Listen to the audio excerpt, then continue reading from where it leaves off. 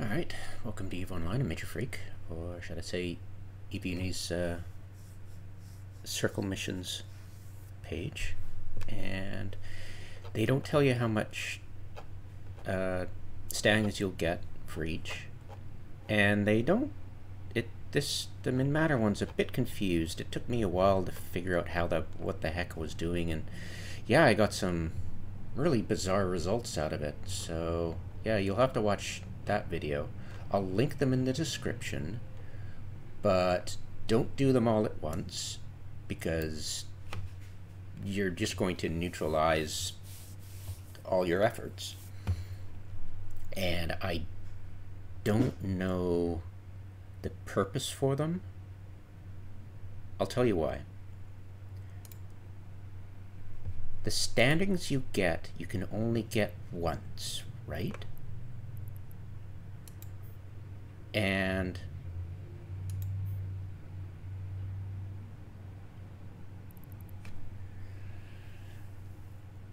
you'll get a lot for the Min Matter, so it's worth doing the Min Matter if you want to get the boost.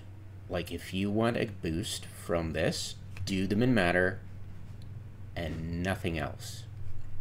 Well, you could do the Galente too, which would give you derived. Only one derived. Right? So, as you can see, it's not worth doing that just right. So I would just do them in Matter Republic. If you're running missions for MR and need a boost, or if you don't care and you need that boost because it's quite large, right? Yeah, you'll get up to 0.33, and with connections you should get to 1 standing with Min Matter, and that should get you to level 2 agents right away with Min Matter. I wouldn't, yeah, it's like they're not worth it, honestly, except the Min Matter, because these are bonuses that you can get from doing storyline missions, and without the rigmarole of traveling all over space just to do these one-time only boosts, right? So it doesn't make a whole lot of sense at all. And I'll show you the career agents boost that you can get. You can do 3 sets of them. Connecting. And that will give you a massive boost, and it will probably take as long. I'm trying to do a speed run on career agents. You can only do them once. You got 3 sets of them though, and this is the standing you can get out of them. Yeah, that's the standing you can get out of it, right? The derived modifications, bit of a hit, right? But yeah, really big, huge. And yeah, but once you've done all 3 sets of them for the MR Empire, you can't do any more. But they're massive hits. I mean, massive boosts to you. All right. I'm running level 2 agents in Habu and making 16 missions every hour. Every 40 minutes, actually, I've got it down to. And these are the boosts I'm getting. So as you can see, they not only rival, but the materials for war preparation totally blows it out of the water. And I did 2 in 1 day, and it's repeatable. I'll keep doing it. And if I need to do boost to, say, a negative, if I start, you know, if it slowly gets, and I have to deal with the MR, I will find, right, a way to boost those standings for faction. And the best way to do that, for me, currently, I'm testing, that I'm telling you, level 2 is not bad for that. I have yet to test level 3 on that completely, but of course the missions take longer. But I will see. I think I've gotten 16 missions in an hour. So yeah, you're probably better off doing level 3 missions. I'm just saying, I'm still testing at the moment which are the best hubs for it. But yeah, that's the skinny on the circle missions. You're welcome to do them. I wouldn't do them all at once like I did. I was doing that for scientific reasons, just to get them done, to see how much boost you'll get, and it's not impressive.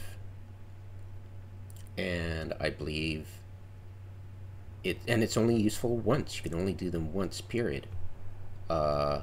So yeah, if you want to do something that'll give you a boost, that'll take you half an hour, I guess so, but you can only do it once. So yeah, it wouldn't be something like if you're trying to repair negative standings. You're only going to be able to do it once, right? So it makes no sense. Just find say if you're running MRA missions, go find a Galentier Matter, whichever's lowest hub for level 3 or level 2 missions, agents, and just run those and get your standings back up to acceptable levels, and then go back to running the security agents for MR. Or you could just run security agents for the opposite faction to repair your standings, right? But yeah, the circle missions, they're a curiosity only because of the standings boost are so poor. That's all I got for you guys. Sorry, I couldn't help you more. There's no real strategy to it because you can only do them once. So they only take half an hour-ish. And if you're in a fast ship, you could probably, like I've got a fast ship. Probably, yeah, right? So, yeah. And you can only do them once. That's the thing. It's like, it's not a strategy. It's just a gimmick. Yeah. It's like, it just makes no sense at all, unfortunately. Yeah, you have to do a bunch of missions and you'll get one boost, and then the derived are from the min matter, and then you've got negative derived from the min matter, and then you've got, yeah, that'll be from the Galente. So yeah, you take a lot of hits. So you've got to say, all right, is it worth it? But you've got to travel there, and you can only do it once. And yeah, so I'm not trying to sell this. If you read the EVE wiki, it's like, oh cool, this one more option for boost your standings. And it's like the data centers, right? When you pay, you buy a bunch of pirate tags, which can be really expensive, and you give the agent. Yeah, I haven't done that in a while. I forget how the data centers work exactly, but yeah, it's you've got to be really careful about them too. So they're really sketchy, and they're not going to help you a lot, right? So you just be aware. So at least I've done the work. Like I say, the links are in the description. I'm not going to make them public. I'll leave them unlisted because I don't want to give the impression that this is a good thing to do, because it seems to me it's a very niche thing, and if it works for you, it works for you. But be aware there are some drawbacks to it, and the rewards in storyline boost, I mean for faction, is not impressive enough for you to yeah, assume this is going to help you. It's a one-time only, and you'd think that would be a big boost, but they're not. So just a heads up.